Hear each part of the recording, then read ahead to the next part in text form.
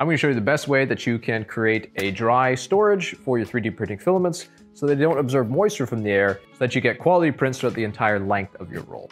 I've been 3D printing for over 10 years now, and I've managed to bring quite a few filaments back from the dead using this, as well as stave off a lot of failed prints. Hopefully these tips can help you not fall in the same mistakes that I made. When it comes to short-term storage, in the back of my 3D printer here, I've got a quick little dry box. And inside this dry box, it has a humidity sensor. I can lift up from the top. I've got a whole bunch of silica pallets, and then these are sitting on top of some aluminum axles here that are resting in ball bearings, so you end up with some nice smooth movement. So not only is it a dry box, it's also a nice smooth roller for my print. For longer term storage, I've used a very large clear tote bin here that I've just taken some silicone caulking that I've beaded around the top here so that I made my own airtight seal.